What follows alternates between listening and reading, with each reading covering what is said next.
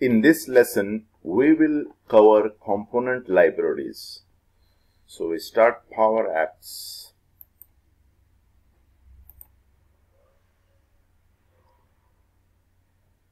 Click Apps. Component libraries. Now, new component library. We call it the component library. So this will create two things for us. One is the component and a screen to test it. There is already a component here. We'll make it extremely simple. Just put a label on it.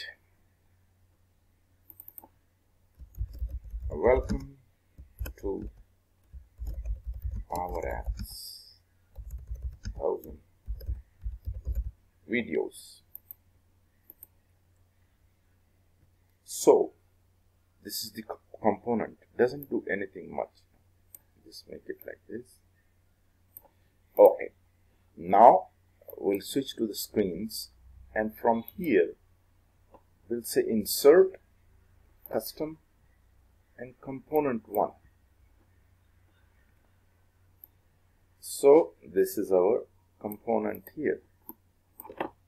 We'll just insert another one here at the bottom.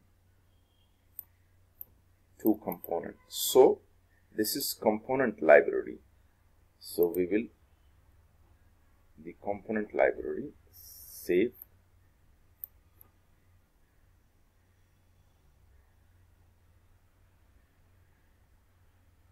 So we have created a component library and a test environment to test it. So all components we can then create here.